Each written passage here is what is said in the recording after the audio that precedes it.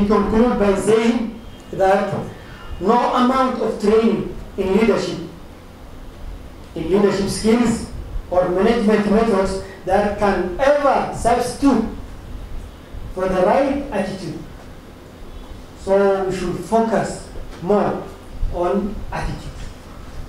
If you get it right, that is the end of it. The rest is just some technicality issues. Now, we will discuss the 5 practices or characteristics of an outstanding leader. There is this research that was done by Causes and Bosnia. This research is the benchmark of all leadership research. So they came up with, it was done on a population of 1.5 million all around the world, in every continent, in every country. Now they came up with conclusions. So this research of Causes and Bosnia, it's a detailed research that has been conducted, and it was done over 25 years. You can imagine. It has been done over 25 years. It was done on 1.5 million. So the validity of this research, because nowadays when we are to address certain issues, we do research. Yeah? We don't jump to the conclusion. The research is done. Well done research. That now forms the basis. It informs us about what is going on, what are the conclusions. Now this research, the validity of this study is 97.4%.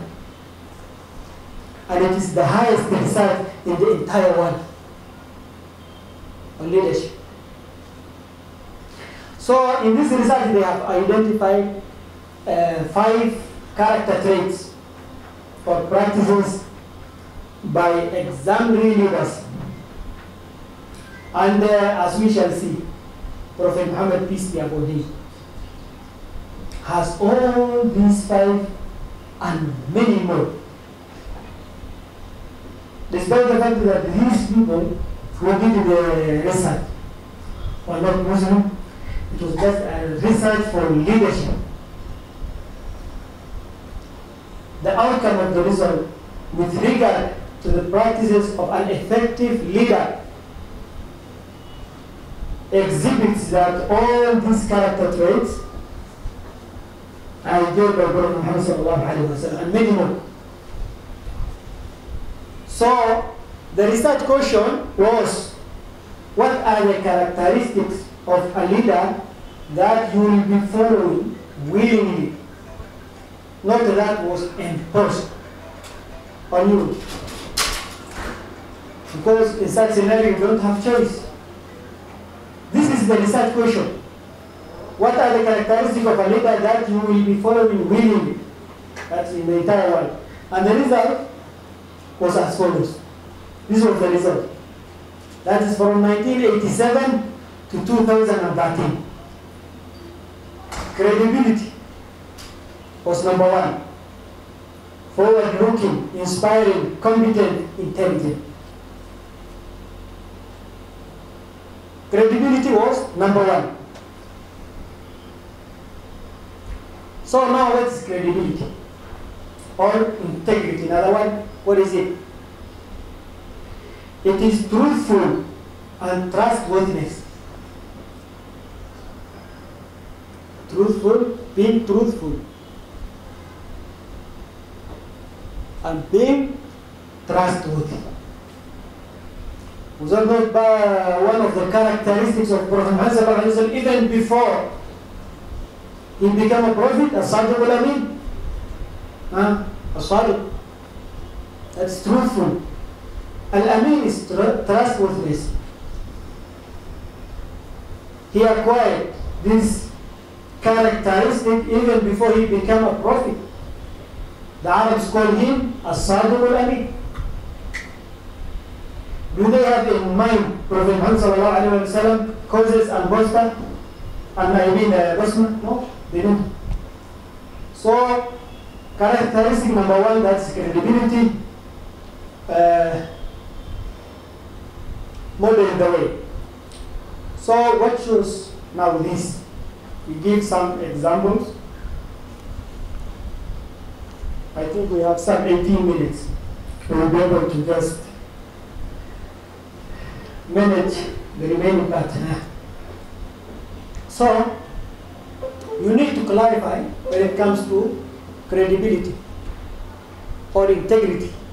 You need to clarify, you need to have values, and you should stand for those values. Yeah. If you don't have values, you don't have integrity. You don't have credibility.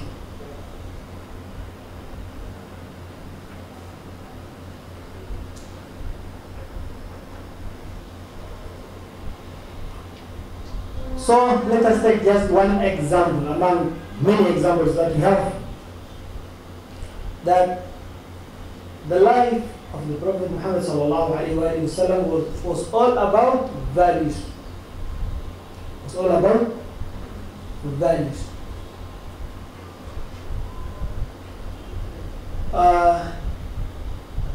He had that value of delivering the word of Allah subhanahu wa ta'ala to all mankind, despite the fact that he faced resistance and challenges.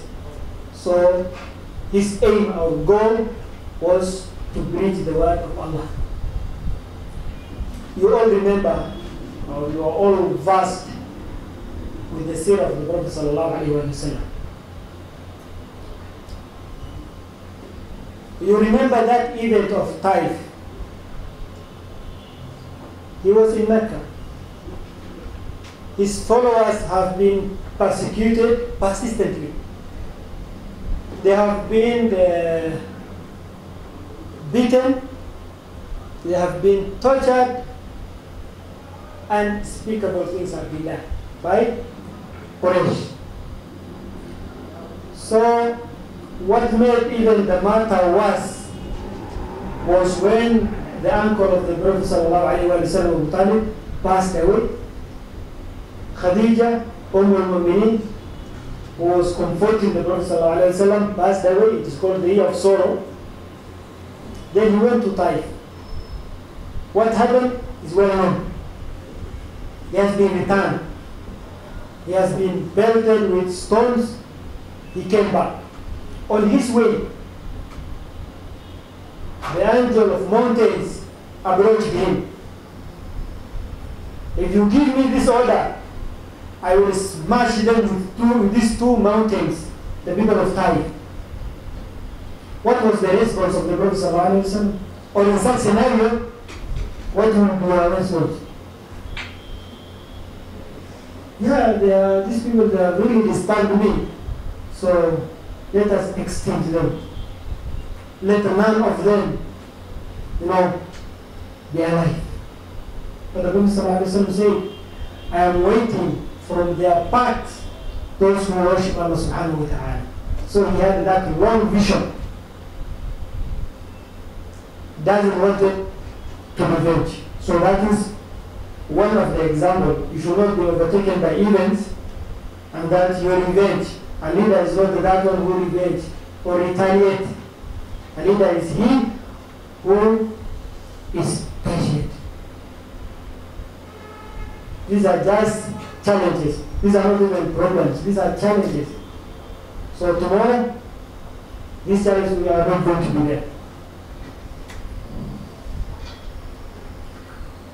Also, another example of credibility. Credibility, now what it means, what you say, your actions and your words should go together. You should not say something and then act the contrary. Somebody say, you don't breathe what? You don't breathe water and tell what? That's what they say. لا تنهى عن خلق وتأتي مثله. So don't tell people, don't do this. At the back, you're doing. Prophet sallallahu alaihi wasallam said, وَمَا أُرِيدُ أَنْ أُخَالِفَكُمْ إِلَى مَا أَنْهَاكُمْ عَنْهُ. So your actions and your words should go together. So another example is that, they have lived a lot of difficulties, Prophet ﷺ and his companions. It was only just the last 2 years of his life that things were well. They have suffered. Hunger has stricken them.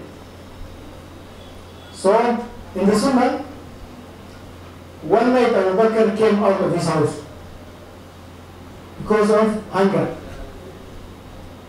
So he rubbed a stone on his stomach so that at least he could get it, he could pressure it and get some relief. That is the status of Prophet and his companions. At the same time also came out. He was also put a stone here. He rubbed. Then they said, where do we go? Life has been so harsh. Then they approached the Prophet ﷺ. They have showed him by removing their shirts. You see, Prophet, this is what's happened. Out of hunger. The Prophet ﷺ also showed them that he has 2 stones, not one. He has 2. What does that mean? That you should live the life of your followers. It doesn't make sense that you are living in a high standard life and your followers are just down there and you talk to them about integrity or credibility. It means you don't have that character.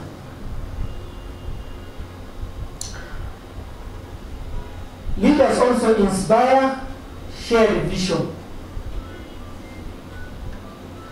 Leaders look for what? They have vision. That vision they share with their followers. If you don't have the vision, or you know nothing about it, it's like you are masked. So followers will follow you nicely or actively if you have shared with them your vision and you have inspired them.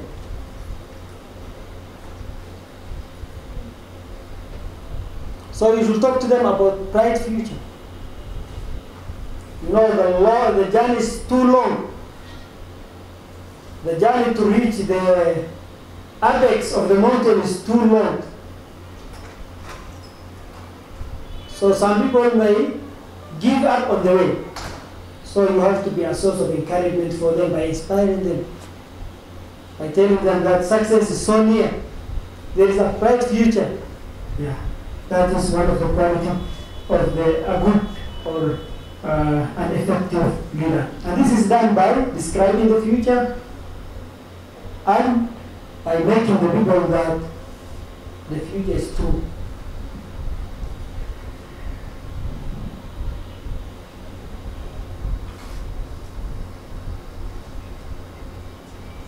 Another character trait is that you should challenge the process.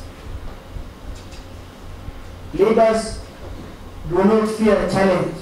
They look for it. They seek challenge. They continuously review their processes. There is nothing called like status quo. No. You think about it. How do you do that? How do you challenge the process?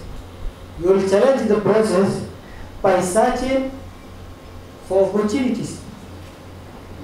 Yeah. You look for opportunities. The same example we gave, when the Prophet ﷺ was tired with the Mecca people, he sent the nearest town around his Taif. So maybe there is an opportunity. Later on it has backfired But the Prophet ﷺ said, some of the Sahaba, he sent them to Ethiopia, Abyssinia, and also he was looking for other opportunities, so that these people, they cannot resist this torture. So he's thinking for them, can I look for another opportunity elsewhere? So he sent them to Ethiopia. Also himself, he footed to Taif. So a leader is a risk taker, in other words. He looks for opportunities, he takes risks. And what happened in Taif? Huh? He went there, not guaranteed that he can come back to Mecca. Not having the support of his army, because he has passed away. The people of Taif say, if you are a prophet, in summary, they say, we cannot sit with you, because if you are a prophet, you are of higher rank. If you are not, you are of lower rank.